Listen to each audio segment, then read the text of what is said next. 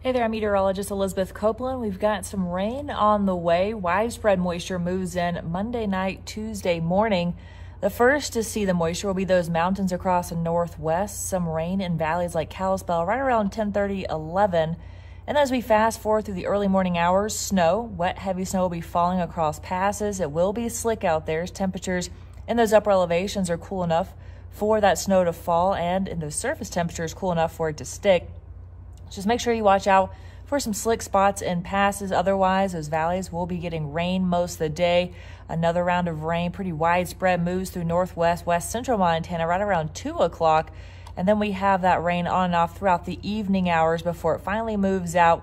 We're left with some isolated showers in the forecast as we head into Wednesday morning, drying up for Thursday. But over the next 24 hours, we do have at least that rain and some snow adding up pretty quickly across the northwest corner. Again, the divide and across the Idaho borders where we'll see the most amount of precipitation accumulation. That's just thanks to the wet, heavy snow. Valleys will get light rain on and off through the next couple of hours. So 2-day forecast for us tonight, 39, mostly cloudy. Again, the first to see the rain and snow will be the far northwest corner. All of us seeing showers on Tuesday as highs top out in the upper 40s. Mostly cloudy on Wednesday afternoon as we hit 45, and then another cloudy night on Wednesday evening.